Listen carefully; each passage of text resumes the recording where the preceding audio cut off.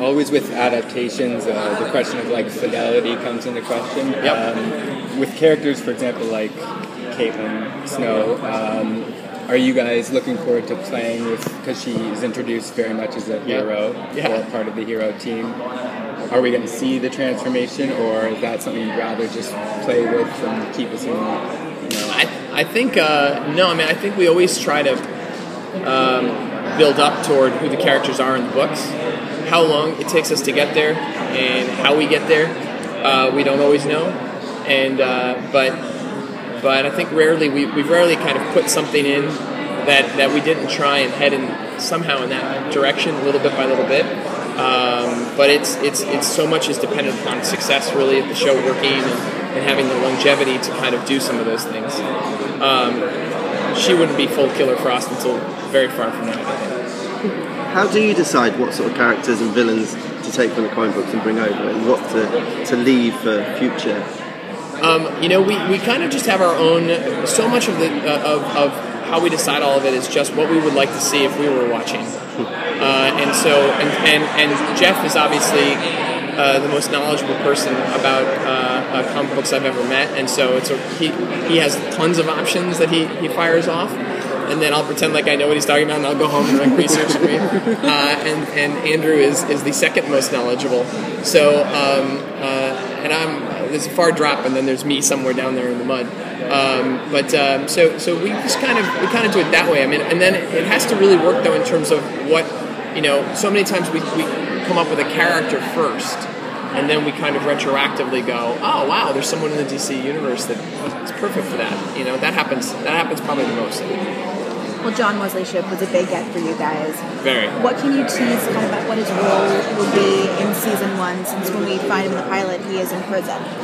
An innocent man imprisoned, and a big part of the journey of season 1 is Barry's desire to free his dad, especially now that he knows for sure he's innocent, and that wasn't just his childhood imagination inventing something.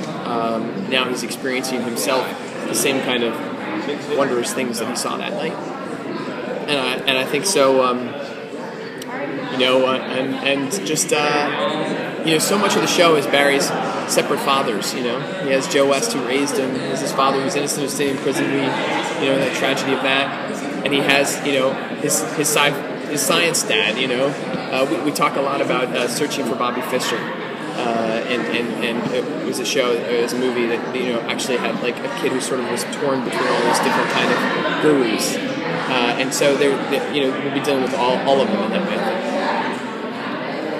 The relationship between Oliver and Barry, do you see like any parallels with him and with Oliver and Roy, kind of the same way that it's like a big brother, little brother situation almost? I think there's definitely Oliver has certain qualities that make him seem sort of, but I think as we get into hopefully as we get into episode 8, which will be the crossover episode, and they're really on screen together, again, they both have a lot to still learn from each other.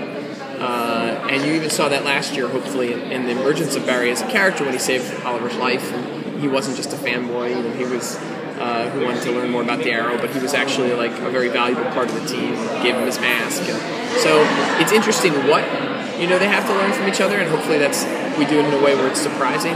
But it's just going to be nice to have them both on screen together.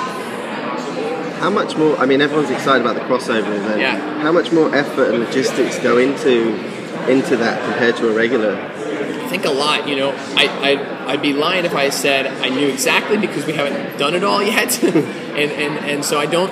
I think about it enough where it's like, all right, what's the best version of these episodes? And then as it becomes more and more realistic, it becomes more and more of a nightmare, just in terms of like, wait a second, this person's supposed to be over here shooting this. How can we can't shut that show down for a week? They have to be shooting in episode 2. And then we're over here with these guys, and they have to be shooting an episode. There's a lot of that, and a lot of those kind of like, it's like a battle, and so anyway. But it's a good battle, right? It's always worth it. Yeah, it's definitely worth it. It's worth it because then you get the scenes back, and you see the two of them on a rooftop, or you see, and it feels like the comic books, or at least for me, it felt like when I would read it as a kid, and flipping through the Arrow comic. First thing I would do sometimes with books when I was a kid was flip through it just to see who else maybe showed up, and so it makes the world feel bigger and it's neat. Well, you haven't done the crossover yet, but so what is the most challenging thing you've shot so far? Is there something you can tease about? It's a great question. I think definitely without a doubt, it's going to be maintaining the level of visual effects everybody saw in the pilot. Nobody has the same amount of money to make a series episode than they do to have a pilot. So you have to be really smart about where you spend your money, and you have to do it every week. But at the same time, you don't want to. We're not trying to trick the audience into watching the show. We want to deliver on the promise of the show. And so it's been where do we spend and how do we spend the money so that we still get some of those same kind of thing. And I think people are going to be really, really. The show operates. We have a lot of heart and a lot of emotion, which is great and surprising, I think, for this kind of show. But the wow factor of the visual effects and some of the sequences that we have coming up and some of the things we're doing, from crashing trains to, gosh, I don't want to give away too much, but what's it like when Flash, saves an entire group of people from a burning building for the first time, and what's it like when he's not fast enough and loses people, and those are all great things we get to do.